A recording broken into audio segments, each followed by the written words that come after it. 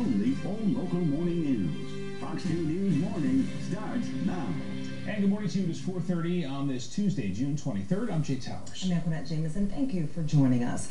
Our top story this morning, Mother Nature. A confirmed tornado caused heavy damage in the city of Portland, northwest of Lansing yesterday. The twister packed winds up to 100 miles an hour. It tore into homes, churches, and businesses, scattering debris and knocking down trees. Amazingly, no one was hurt, but the scale of the damage was overwhelming. I was upstairs in my room and I had like all of my windows open, so there was like wind coming through, and at first I just thought it was really heavy rain, and then I saw like one of the trees in our backyard like rip off and go to the middle of the road, and then it only lasted a few seconds, like it didn't last that long. A Goodwill store collapsed during the storm. A mother and two children were trapped inside but were rescued without injury. Two people were also pulled from a nearby Rite Aid store that suffered damage. The National Weather Service is also investigating whether there were any tornadoes closer to Metro Detroit. Let's start in Sanilac County. Just after 10 o'clock, the Sheriff's Department reported a touchdown 5 miles northwest of the village of Decker. That's less than half an hour later. A trained spotter reported a touchdown northeast of the city of Deckerville. And shifting to Tuscola County now, about 22 minutes after 10 last night, a tornado was reported by a local amateur radio roughly 5 miles southwest of Millington. There are reports of at least one home being destroyed. We're still working to find out if anyone was hurt there. A little closer now in Lapeer County. After 10:40 last night, a trained spotter reported seeing a funnel cloud about 5 miles east of the village of Columbiaville.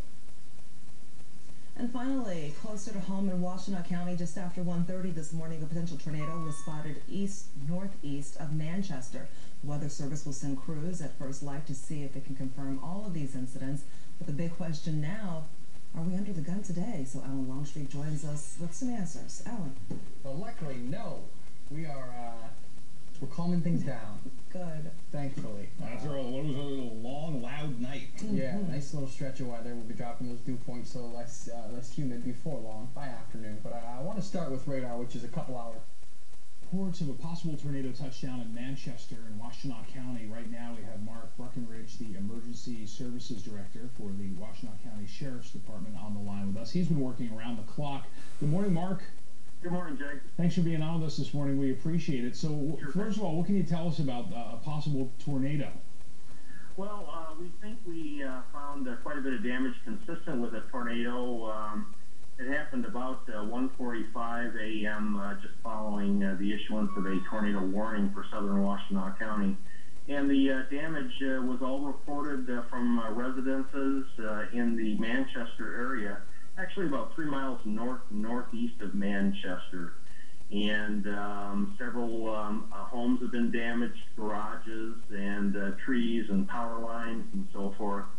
And public safety personnel were able to get in there and count for everybody, and so everybody is safe. But it looks like it may have been a very brief, a short track tornado for about 2 or 3 miles there just outside of Manchester. What type of calls did you get overnight? What were some of the emergency calls coming in? Were they for damage? Were they for injuries? Well, the first reports we received were really for flooding, and a lot of persons complained about the frequency of the lightning, which was really quite astounding. But it was the flooding reports that came in first, and then we had some wind damage, some downed trees because a severe thunderstorm warning was issued, and that's typical that we receive reports like that. And then the tornado touchdown, or the possible tornado touchdown, followed those initial reports down in Manchester. So if you're waking up early this morning in Washtenaw County and you have to get on the roads and head out to work, any advice? Are the roads passable and doing all right? Yes, actually, I'm right now in Ypsilanti. I've taken a short tour around the county just to see how the roads are. They're wet. They're a little slippery. There is some ponding and standing water in some areas. We do have low-lying areas that have standing water and maybe even some minor flooding. There was a lot of rainfall, on top of the wind, on top of the lightning, and of course the potential tornado, the possible tornado. we think that we had a lot of rainfall that created some flooding, and that's going to be the most important thing to be careful of this morning. And what do you recommend for people in Washtenaw County if they need to make a phone call this morning to either report damage or something that is impassable? What should, I mean, obviously a non-emergency line if it's not an emergency. Well, yeah, they should notify the Washtenaw County Road Commission if it's a county or a state road or trunk line. The Road Commission handles all of the transportation-related issues related to our freeway and road system. If there's a blockage of a road, well, where there's a tree down and it hasn't been marked, you don't have any flags indicating that it's been called in, any flares out or anything like that, you should probably contact the non-emergency number for Washtenaw County, which is 734-994-2911.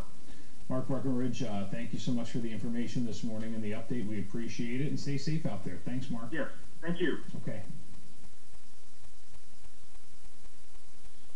And we want to thank Eric Tallman for covering that story. We've got much more coverage and more stories about the severe weather in the Midwest and also in southeast lower Michigan as we continue to unfold a lot